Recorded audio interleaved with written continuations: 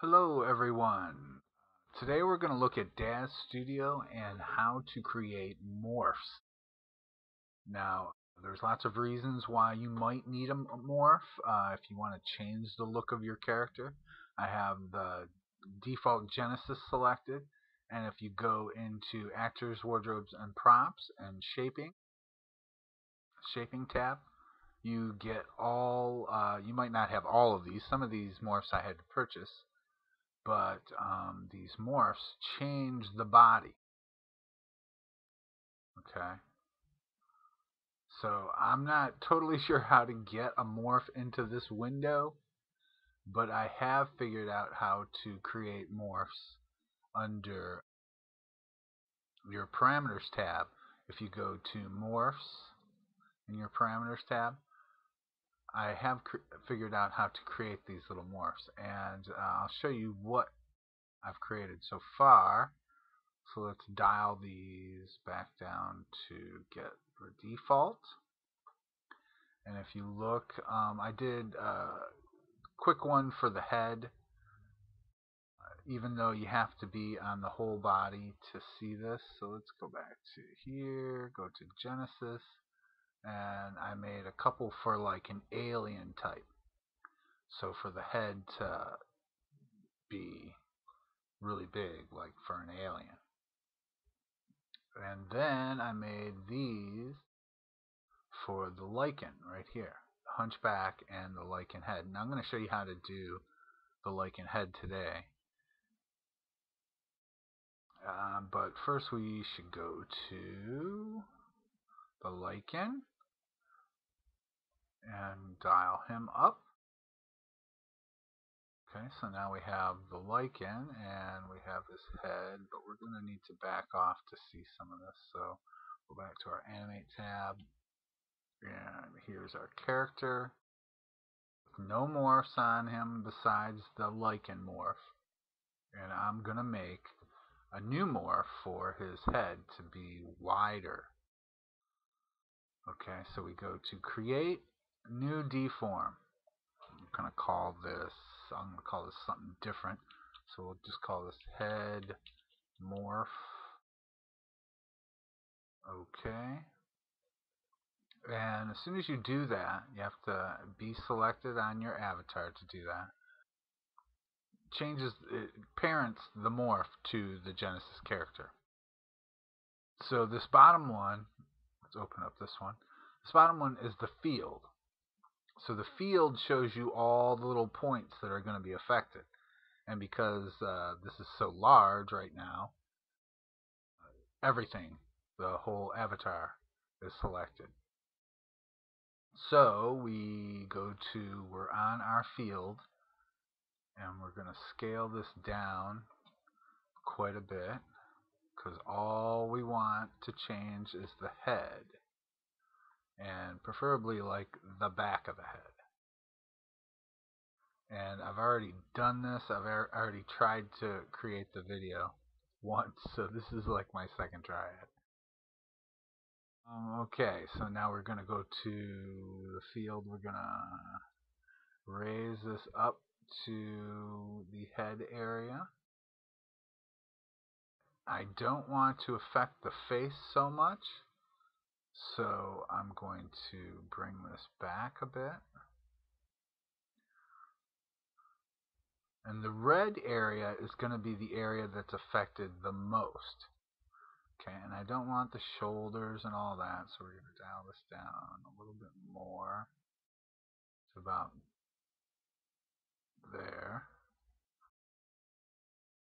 And then, oh, that's not bad where it is.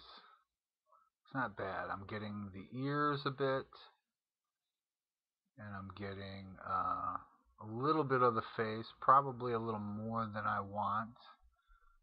So I'm going to kind of squeeze this in just a little bit. Right there, looks good to me. So if you look at all those little red dots, that's the area that's going to, red and orange dots, those are the areas that are going to be affected the most.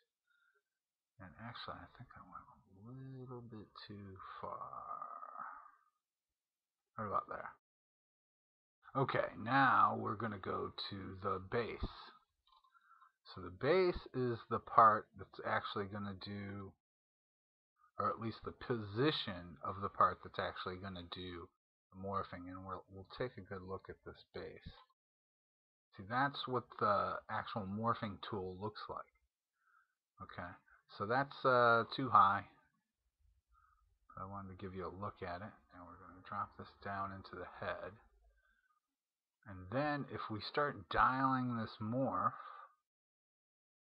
right here, the head morph, when we start dialing it up, you can see the changes start to happen here. And then you can adjust it from there depending on how you like it. See, to me, this is making, well, actually it's looking pretty dang good. That's pretty much how I want it. It affects the neck a little bit, mostly the ears and the back of the head. I just want a bigger base to a bigger back of the head, basically. That's what I want. So now I have it dialed up to a pretty extreme range there, but everything looks good to me. So now I'm going to actually create the morph. So here we have most of it done, all of the hard work, and if I was doing this as my final, I'd probably spend a little more time tweaking everything. But it looks pretty good to me, and I've already created this morph, so I'm just creating it for you here. So we're going to go to Windows, Tabs, go to the Deform window.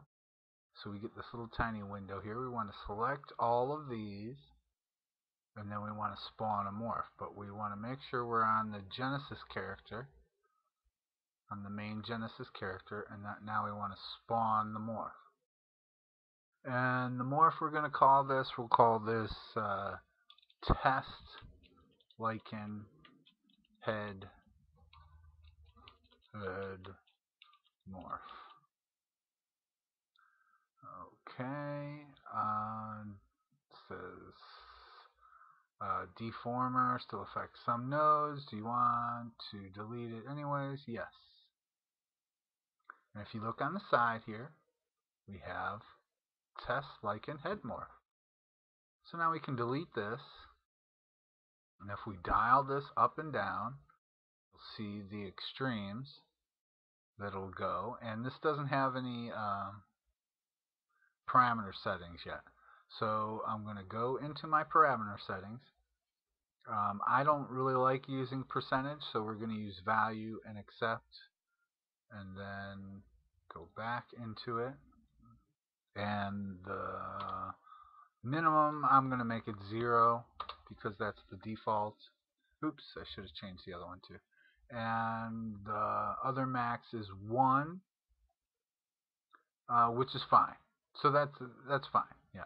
And I'm going to respect limits, yes. Okay. So now when we dial this, see there, that's with no morph, 0. And that's with the full morph on. Okay. But it's not done yet. We still have to save this. Okay, because if I close DazStudio now, this would not be saved. So to save this, we're on the Genesis character. We want to go to File, Save As, Support Asset, DSF, Morph File. Okay, so we have the author, me, at Hugh. We're going to make a new folder. This is going to be the folder's name, the product name. So we're going to make this test morph. And then we go open up Genesis, and we're going to find the morphs. So here we go, Genesis, morphs. Here's our test one. And we want to accept, and that will save the file. So if we go to our morph location, which is DazStudio, DazStudio, My Library, Data, Daz 3D, Genesis, Base, Morphs, MedHue. See, we have the test morph right there. Okay, and I can show you some of the other ones. Here's the one I did earlier, which is the lichen morphs, and I have the hunchback in there, morph that I made, the head morph, and then I made two small icons.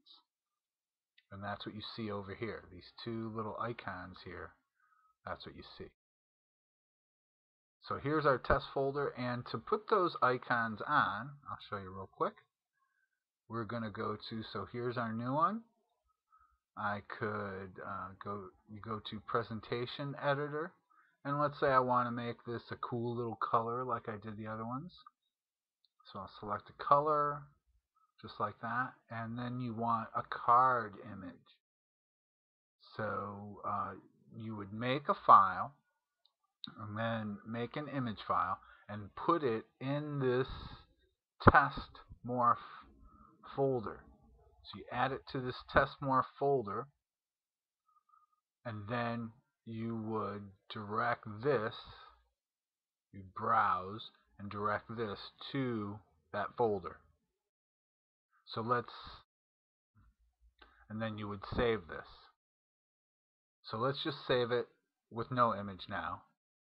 And then once you've changed something with this, you have to resave it, or else it's not going to come back the same way. So once we've changed this color, so now we're going to go to Save As, Support Asset, DSF Morph File. We're going to put this back to Test Morph. Make sure that's the same name, Test Morph. Select our morph, which is the test one. And now we've resaved over top of this. So the next time we open this file up, we're going to see this as blue, or this aqua color. So let's close this. Don't save anything. We'll open this back up. Open DazStudio back up.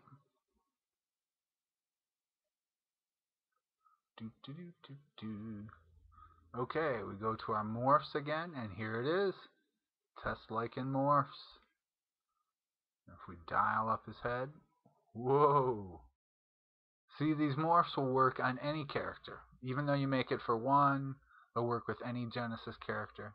But that's basically how you make a morph. So, have a good one, everyone.